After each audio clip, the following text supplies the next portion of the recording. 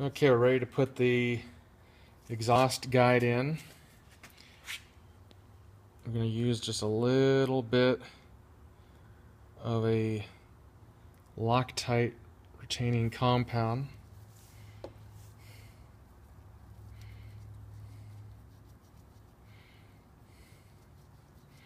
Block's already been preheated just a little bit to expand the aluminum.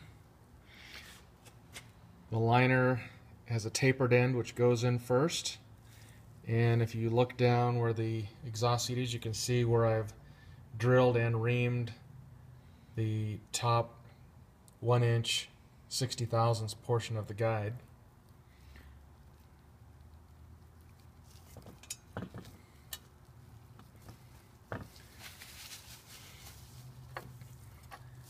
Take guide installation tool.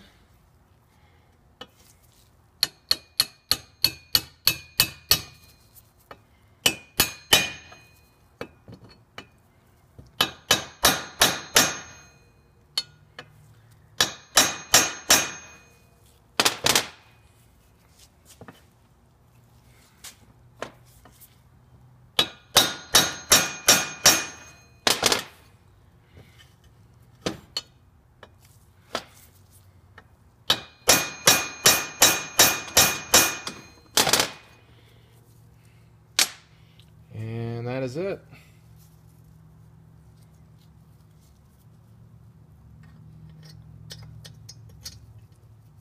Just a little final honing of the inside of the guide for the stem clearance, and the project's finished.